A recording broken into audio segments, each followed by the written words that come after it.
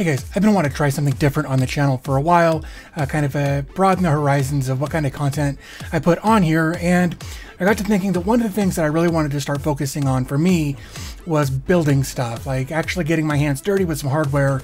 So I went over to BangGood and I picked up this little Tesla coil kit for about $6. So it showed up in the mail today and I put it together and I've got kind of a time lapse of that. That's about 30 seconds long that I'll show here. And the process was pretty straightforward. It did come with instructions. The problem is that they're all in Chinese, and unfortunately I don't read Chinese. Luckily there were some instructions on the BangGood website that really did help me kind of go through this process to make sure that I was putting it together the right way. They kind of showed the, I guess, 4 or 5 steps that it takes to get all the different parts in where they belong. There are a couple of areas that you got to pay attention to as far as a couple of the different MOSFETs. There's 2 different types of MOSFETs in there, and you want to make sure you get those in the right spots.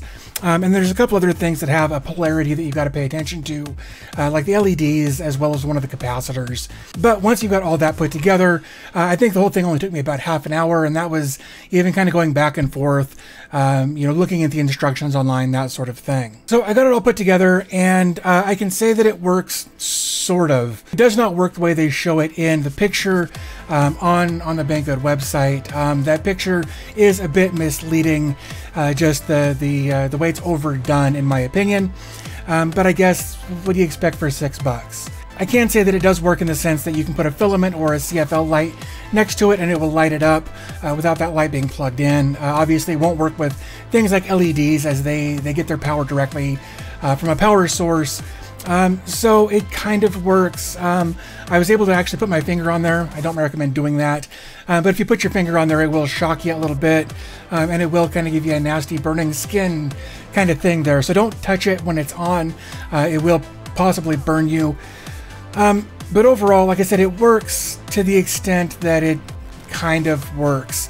It doesn't work anything like what it shows in the pictures on the BangGood website, but really I wanted to kind of expand, like I said, the content on here, but I also wanted to practice with soldering and that kind of stuff because I'm just not very good at it yet. I think the solder joints turned out pretty good on this one. So if you like this kind of content, you can let me know by hitting the thumbs up button, hitting the subscribe button, or letting me know down in the comment section below. But I think with all that being said, I'm going to go ahead and wrap this one up. Just a short, quick video this time.